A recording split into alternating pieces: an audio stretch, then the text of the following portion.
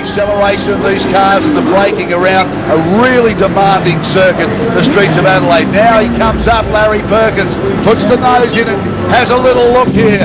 Seaton holds him out. It's only a matter of time, I think, if Larry can get the run and gets it sideways. Oh, look at that opposite look, and just keeps the boot into it. Now he's having a good go at him here, he's got him. Up the inside, Larry Perkins, and I've had enough of this round behind you. I'm sure he's in second place.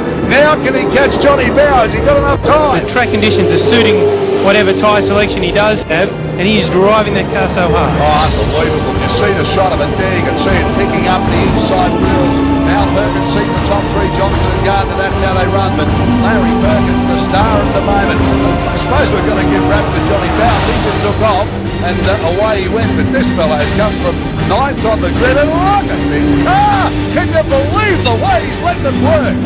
It'll be interesting now to see JB how he responds to this. If Larry puts, pulls a couple of seconds back in the next lap or so, JB will have to respond. Castrol, of course, jumped in and helped Larry Perkins to prepare his car, gave him the necessary financial help that he struggled to get over these years, and he's really playing it back in front of this crowd. They are hooting and hollering. Larry Perkins around mid-seat has lost touch now. The lights go on, they start to flash. He's let them know he's coming through. 2.1 seconds is the gap now. You can see Perkins' car just picking up that wheel again as he really throws it in behind Johnny Bowe. Bowe knows he's there, of course, so he's now got his eyes in the mirrors. He's going to drive a bit defensively, but Larry's just letting this thing float all around the circuit, letting the car have its head. The interesting thing is John's car hasn't gotten out of shape. Nice and smooth, everything's correct, good positioning on the track. Larry's sideways everywhere on the gas, driving the thing as hard as he can. Oh, JB's starting to go now. And of course, Larry's catching him. Now, I would say, looking at this, John's got full wets on the car and Larry's got intermediates on because he's searching for water. He's driving across, exactly right, he's driving across to the wet part of the circuit there to keep the tyres wet. Because once they start to dry out, Larry's really going to do the business on him. So he's got to look at this now. He's got to find the water on the circuit at the same time. Look at his mirrors. This is unbelievable. He's driving his car would be like, sitting on a sponge. You can look at the car as he changes. Now Larry will go past him here, possibly. Larry right up behind him now. He comes outside. What a drive from Perkins. He's come from 9th on the grid. Goes wide, ducks up on the inside now. It's all about acceleration. There it goes. Over the start finish line, and Larry Perkins, he's got them all howling here.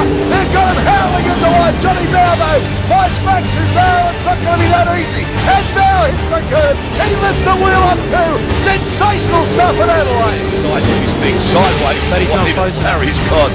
Now you can see Johnny Bowe has gone over the wetter part of the circuit. Now he comes across to cover himself from Larry Perkins. Perkins knows exactly what he's got to do. Gets him right in tight now. Can he tuck up on the inside? I'm not sure he can. Johnny Bowe holds him out.